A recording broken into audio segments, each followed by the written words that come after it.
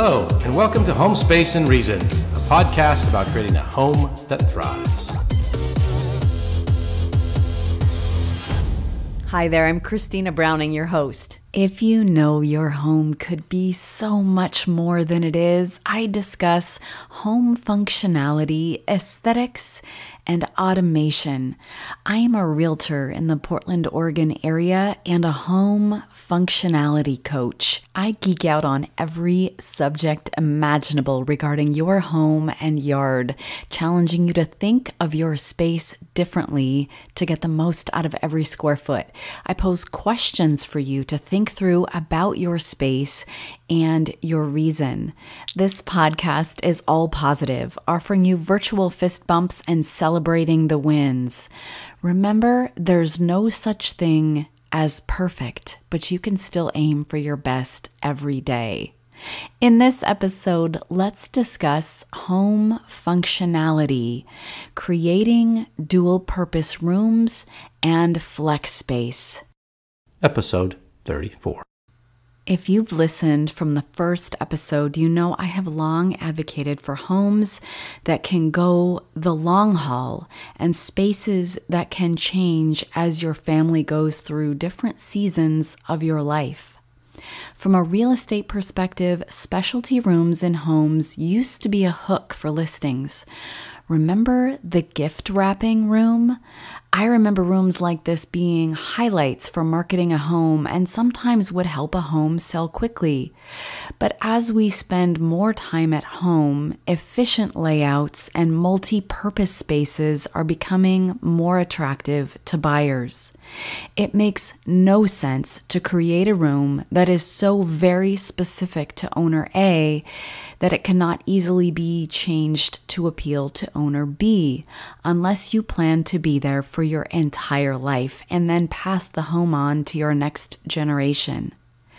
Speaking of real estate, if you happen to know someone in the market to buy or sell in the greater metro Portland, Oregon area, kindly send them my way. The greatest compliment I could possibly receive is the confidence of your referral. Creating convertible rooms and flex spaces helps ensure you have space for whatever comes next. It's removing outdated labels like guest room or family room or formal dining room and turning them into something less insistent.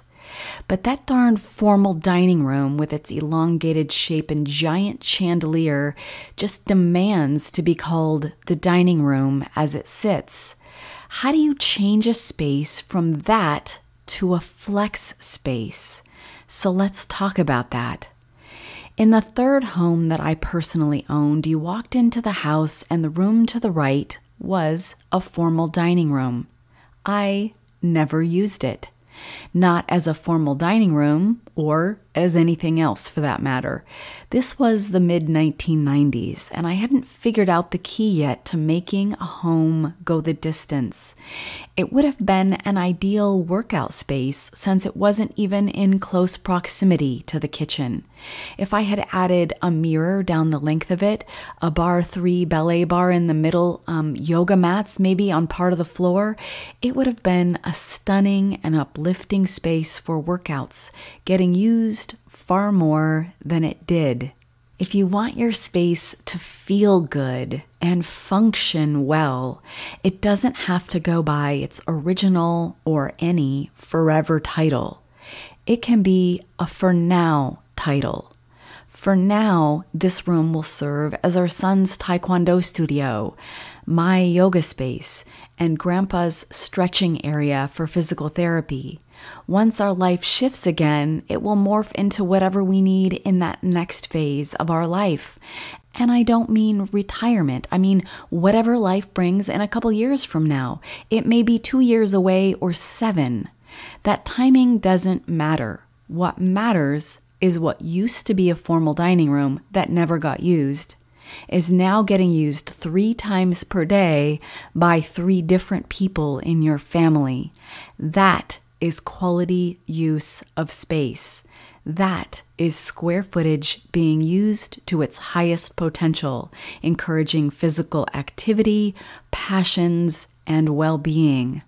Let's start with dissecting its shape. Are there any indentations or nooks in the space that would lend itself to built-in shelving or sitting areas? Is there outdated bits that just need to come down anyway for aesthetic reasons that you could clear out so you can start to envision the possibilities without the cloud of that old stuff? Getting your unused space stripped of everything not useful is a great place to start, even if you don't quite have your arms wrapped around the final concept yet. Something that often gets overlooked is self-care. Read into this yoga, meditation, reading time, and space to move your body. These spaces are sometimes the easiest to incorporate into another space, in my opinion. If you're challenged, click on my website, spaceandreason.com, and click on the link Imagine. I can help if you're stuck. I also have a Pinterest board called Dual Purpose Rooms for ideas on what others have done. I'm a visual person, and if you are too, check that out. My handle there is the same as all platforms, at Space and Reason. If you're staring at the room in question, the room that you want to be dual-purposed or used more, and you don't already use it much or at all, dissect your habits in the rest of the house to figure out what you need space for. For example, if you never seem to be able to get laundry folded, like ever, is it because you don't have a surface to do the task? I fold laundry on my already made bed. But if that doesn't work for you and you don't have countertops in a laundry room for folding, maybe a task space is in order. Maybe for you, that's a large, low table of sorts, or maybe an island that could accommodate your laundry folding, your child's science projects or Lego escapades, your annual Christmas soap making project, a gift wrapping area, and your partner's bottling station for the wine that they make once a year. If this appeals to you, let's envision each task that needs to be done there and figure out how you can keep it clean and ready to use. This low table or island of sorts, does it need shelving with doors, cupboards under it so things are hidden? Do you need bookshelves or open shelving? If this is a separate space for yoga or your teens to hang, could it or should it have a mini fridge or a TV? What happens when your kids are older than they are now? Will they need homework space or will they be out of the house? What will that space be able to do for you then? If you have an idea of what that answer is, super. Maybe this island can be put on casters so it's even more mobile. Locked down when you need to use it, unlocked and rolled to a different area when it needs to go away. Mudrooms can be better thought of as all-encompassing arrival zones to handle the comings and goings of your life. This should and could be for more than just muddy boots. It's where you hang your keys, your face mask, drop mail, and even charge electronics maybe. Depending on the size of the space, it might also be a storage space for sports gear and pet accessories like leashes, balls, and treats. Building high functionality into this area makes it work harder than ever to better handle your life. When your children are babies, there are diaper bags and car seats to manage. But as they grow, this same space should be able to flex to handle any interests they may have that need to come and go, like soccer gear and equipment, band instruments, and even crutches for when she breaks her ankle skiing. Life happens. And this area is one of the hardest working areas in your home because it's always in flux. And change is constant. 2 months ago, my son was in 4 Taekwondo classes a week. Now he's stopped in-person classes, so we've shifted to an obsession about spiders, snakes, and insects. Guess what's on the bench in our mudroom now? His snake-catching gloves, his vented bug cage and magnifying glass, because it comes inside and goes back outside about 100 times a day now. Because we have a bench there, it handles these things. When aging parents come to live with their grown children, an adaptable living space can be beneficial here, just like it would be beneficial when young adult children return home for a long period of time. The extended family living together reflects a shift in America right now, along with housing affordability challenges and quarantine scenarios. Because many buyers lack the information to envision how flexible spaces might even be used for multiple purposes, as a realtor selling a home, I usually use small, tasteful signage to list how this space could be used depending on the need, age, and interests of the potential buyers. One of my favorite concepts for making square footage go the extra mile is turning a lightly used closet into a workspace by removing the doors and painting the inside a different color, adding a desk height shelf, and pulling up a chair. You'll get a kick out of this. I've seen them called a cloffice, a hybrid of closet and office. Perhaps you already have a home office, but you found that you occasionally need two workspaces when one of you needs to be on a Zoom call. The cloffice can be for a while. It doesn't have to be forever. I have the most delightful friend who has 2 cats, but she is the opposite of a cat lady. Their home is impossibly clean and pristine. They turned a standard set of upper and lower cabinets in their home that shared a wall with their garage and reconsidered how it worked. I asked her to share the story with us. She said, "We remodeled our old laundry room and made it into a pantry, but left the original sink and cabinet. It still gets used as a wash sink, like for gardening, etc. The laundry room itself was relocated upstairs into our master bath area. So this former laundry room cabinet downstairs is actually a typical laundry room sink that has 2 doors on the underside. We decided this would be a good access point for the kitty litter box, which is actually in the garage." "Let me explain," she says. "One cupboard door has a flipper pet door that we put in, and our cats walk through it, entering under the sink. That in turn leads to another pet door we installed into the outside garage wall under the sink that leads to where the litter box is located in a giant Rubbermaid container on wheels. The litter box sits inside the Rubbermaid container to enclose it. The reason we made this poo-poo palace, as she calls it, is so we wouldn't have to smell a cat litter box in the house or have sand kicked all over the place. Also, it allows us to bring the Rubbermaid container outside to wash and sanitize it periodically. We lift the lid off the Rubbermaid container twice daily to clean the kitty litter box, which may sound gross, but it's just like taking out the garbage after a while. Now for the most important part, training your cats to go in and out of the flipper doors to get to their potty box. Despite popular belief, cats are extremely trainable. We taught them from the time they were 8 weeks old as kittens to go through the flipper doors with a food reward system, which in their case was little bits of tuna. Now as adults, they just decide when they need to go to the ladies' room and powder their nose. Thank you, Terry, for being willing to share this wonderful story of thinking through how your space could work harder for you and serve more than one purpose. Speaking of pet owners, have you seen the dog kennels that are end tables? Yes, same space used for twice the good. I've also seen a buffet-style credenza along a wall toward an entryway that had 2 doors with decorative screens on the front instead of solid wood or glass. They opened like an accordion to reveal 2 dog beds. The drawers on the left and right side of the unit pull out to reveal inset holes where the water and food bowls sit.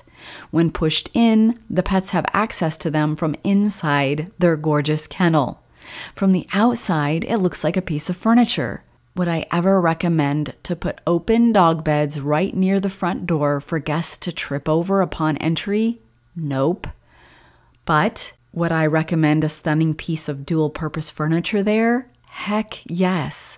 Another piece of furniture that I personally own that has dual purpose is a coffee table that has a lift up top, which serves as a laptop table. It lifts up and angles out to give you additional bonus workspace. Observe yourself.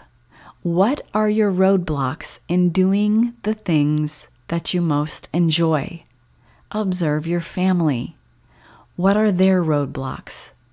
Upon that reflection, I noticed that one of my roadblocks I was experiencing in fully enjoying home brewing kombucha was the space to easily access my supplies.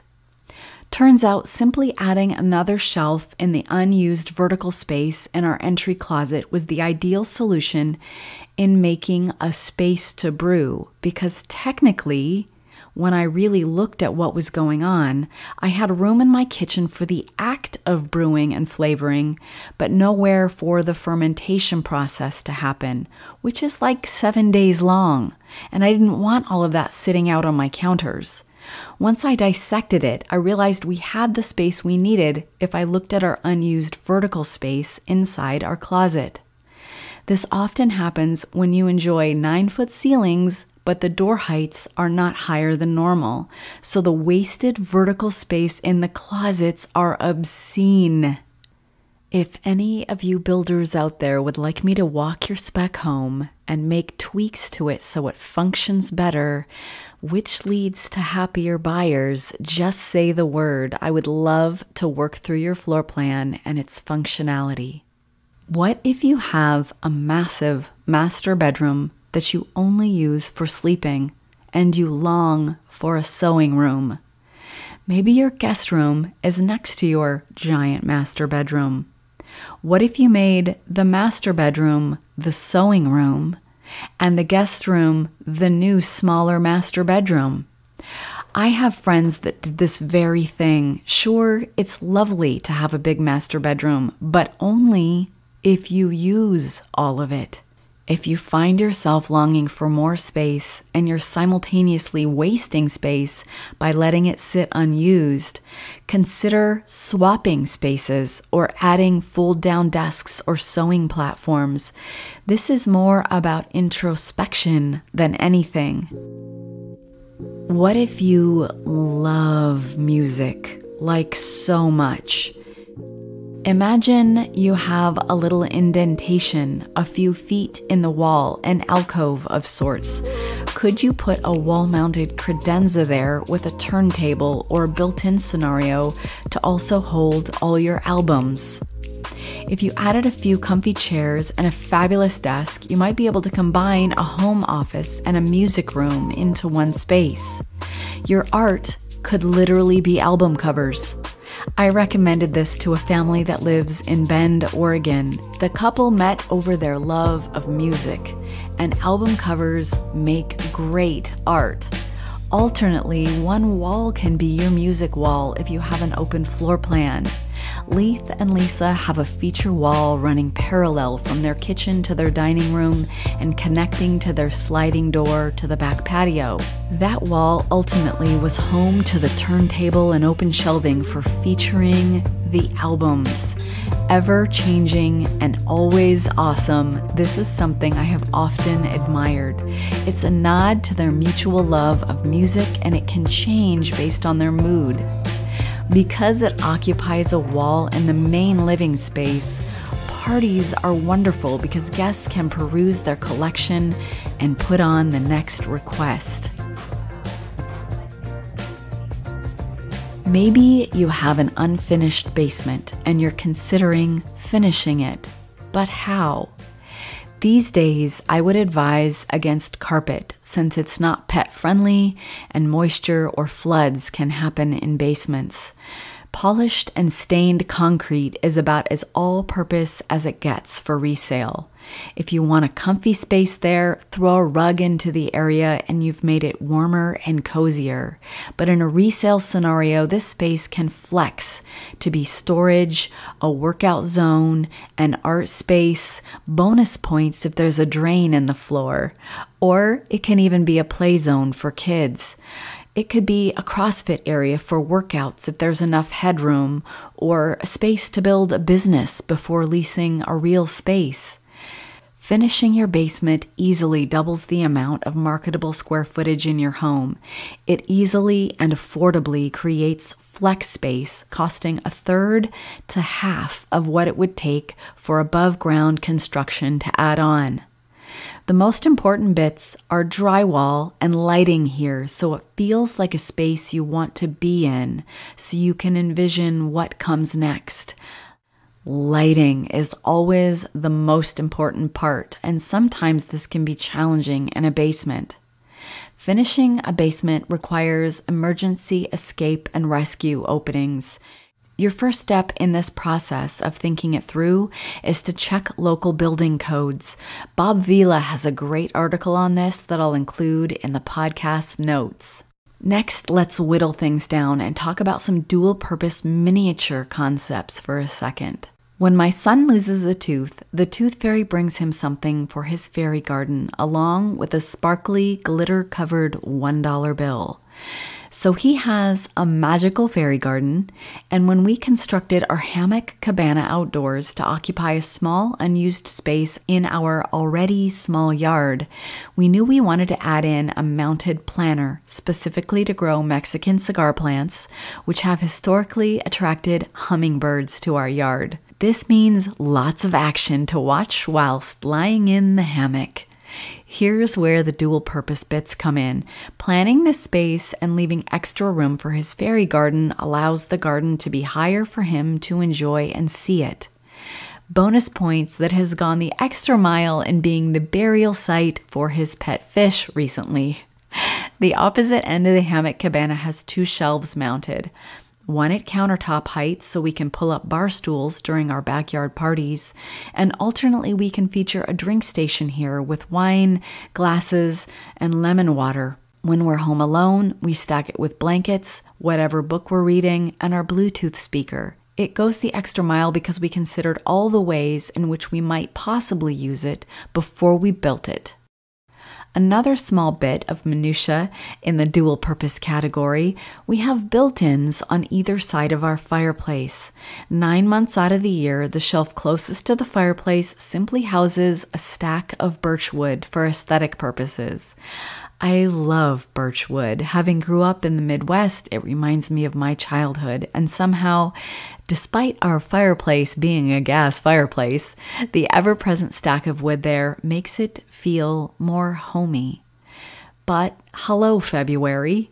When the holidays are over and growing seeds is on my mind, I have a flush mount grow bar attached to the top of this particular built-in. The wood gets invited to live in the garage for 3 months, and this exact space is the new home to my indoor greenhouse until spring arrives and I can move my seedlings outdoors. It fascinates my son, and he often helps me water the new seedlings. When the weather is still cold, it gives me something to obsess over and check on often.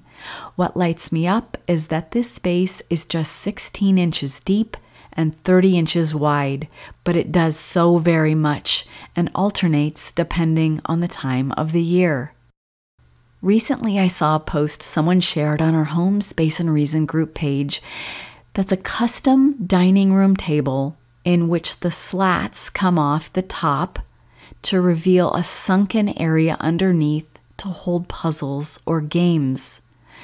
There are people who love puzzles, but simply don't have the space to have large, complicated puzzles sitting out for long periods of time, because those puzzles can take weeks to finish. So in this instance, the dining room table has instantly become the game room, and because it's dual-purposed in a practical way, It counts. They can literally put the top slats back on and sit there to eat. Now let's get to the questions to ask yourself about your home space and your reason.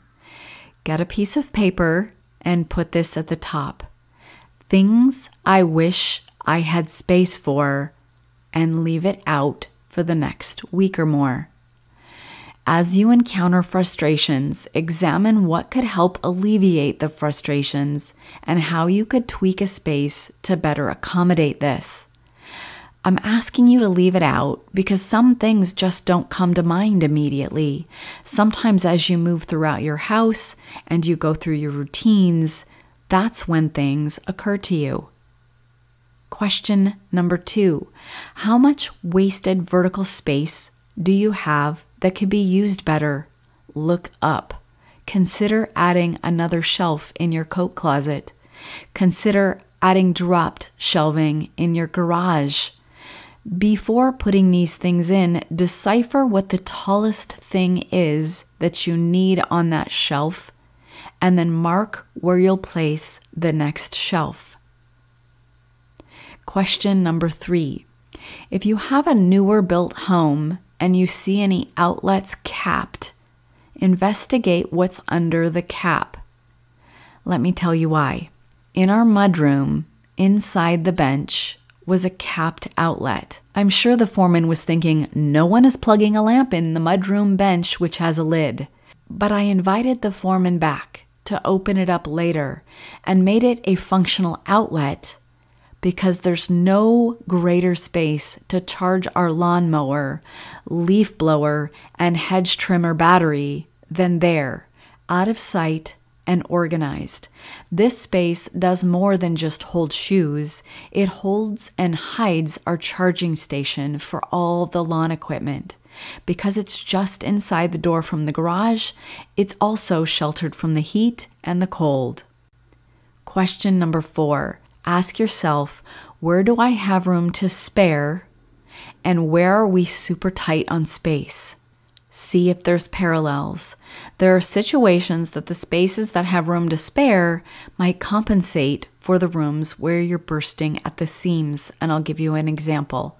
We have a ridiculously large master bedroom closet, but we are so tight on space in our garage because we park both vehicles there too. We shifted our suitcases from the garage to the master bedroom closet because let's face it, when we travel, we haul them up to our closet to pack anyway. So think about what fills the tighter spaces and what spaces you have extra room in, and see if it makes sense to shift some things so that spaces work harder for you. Our master bedroom now does not just hold clothes, but it holds relevant things related to clothes, and it alleviates our garage situation. Question number 5.